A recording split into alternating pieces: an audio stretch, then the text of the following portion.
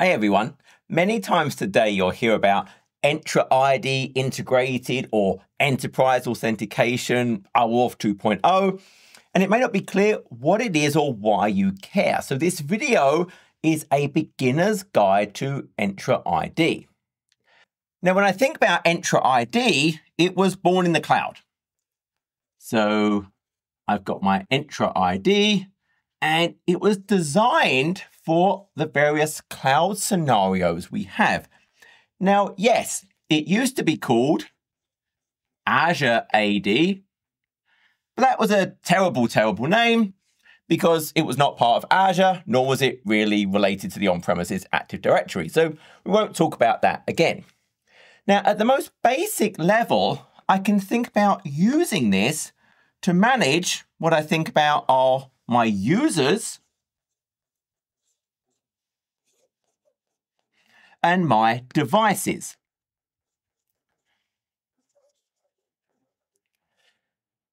And once I have these, I can then control the access to resources, to applications by giving them certain roles. Now, when I say a user, these typically represent a human being, but it could also be a non-human. It could be, for example, an application or even an agent. It could be an agentic AI, an autonomous agent. And these applications, these AI agents, they need their own identity so they can be given strict control to only the resources they need. And I have the ability to audit exactly what they're doing. Sometimes they'll work on a human's behalf, but sometimes they need to act on their own. Now, these identities that I'm talking about, they could absolutely be born in the cloud. They only exist in the cloud, but also potentially, I still have my on-premises, for example, my Active Directory. And I may have my users, groups, devices. And what I want to be able to do is synchronize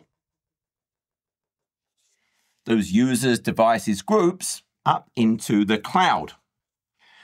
And as your maturity shifts, as your identity posture starts to become more and more cloud first, well, I can even start to replicate the other way today with groups, but that's going to build on in the future. I also can think about this. There are rich group capabilities. So I talked about users, I talked about devices, but also we do have groups. I can add users into groups, I can add devices into groups, and then give the group permissions to do things. There's very rich lifecycle management capabilities. I can think that, hey, I have my HR system. That's probably the source of truth for everything related to those human beings.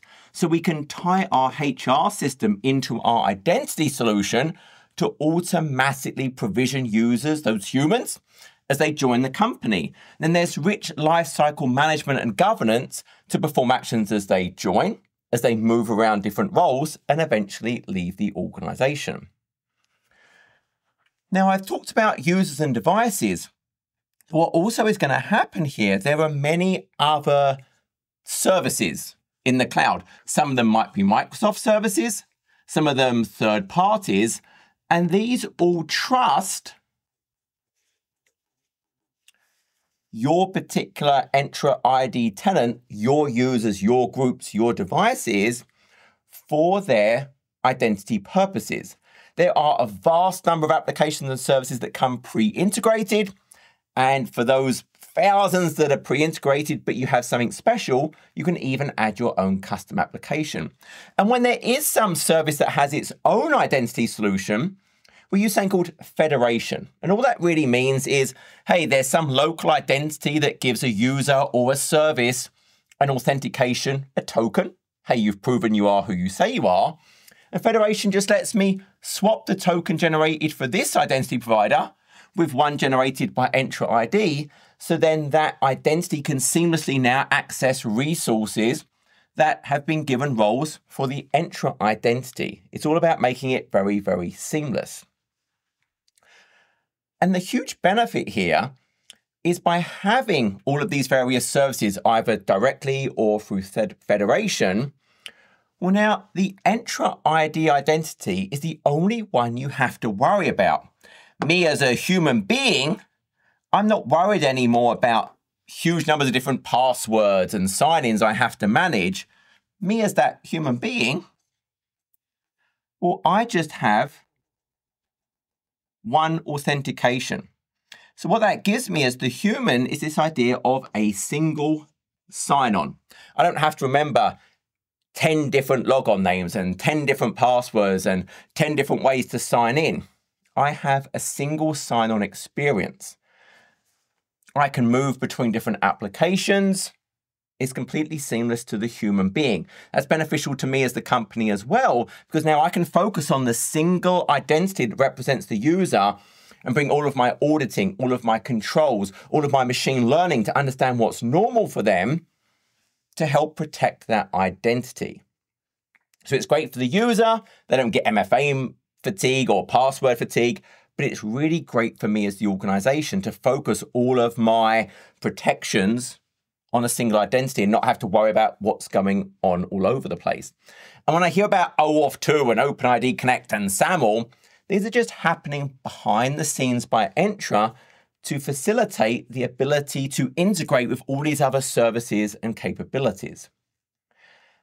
As services are moving outside of your network, the identity becomes that critical security perimeter.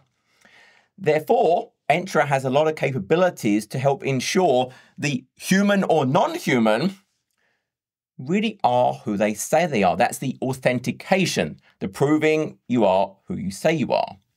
And so a big part of this is, yes, there's single sign-on, but we think about multi-factor authentication. Maybe that's using authenticator applications or one-time token generators. Maybe it's a text or voice. But also increasingly, we think about passkeys. Passkeys are a fairly new emerging standard, but they're phenomenal that it helps protect the user from being tricked, from being phished by a bad actor. Because with a passkey, hey, that device I'm using the passkey with has to have a proximity to the device actually being authenticated. So I can't be tricked to authenticating someone hundreds of miles away. I can even protect sensitive, important roles with just-in-time. I only get a permission when I need it with things like privileged identity management, and I can need a higher, stricter form of authentication. And then around all of these different integrations, all of these fantastic things is really a superpower. And we call it conditional access. But think of this as this barrier around anything I'm trying to be authorized. I have a certain permission to do actions on that thing.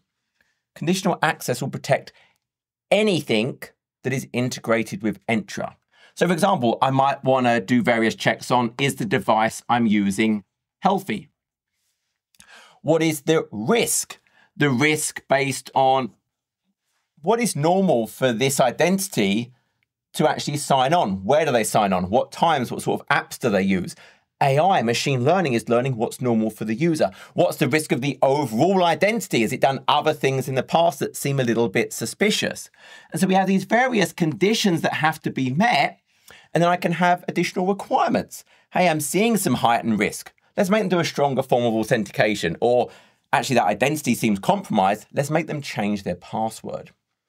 And anything that leverages Entra can take advantage of this. Yes, these cloud applications, but it could be saying on premises that I'm integrating with Entra through things like private access. It could even be other internet services that aren't integrated with Entra, but I can use Entra Internet Access to still bring them under the umbrella of that Entra protection. So ultimately, Entra helps centrally manage all of the various identities, human and non-human, and your services, your applications across the organization. When you hear about zero trust, Entra ID is a key part of ensuring any identity you have is verified every single time it's trying to perform some access to a service or resource, but in a completely seamless manner for the user. I hope that helped sort of give you a base understanding of what Entra is. Till next video, take care.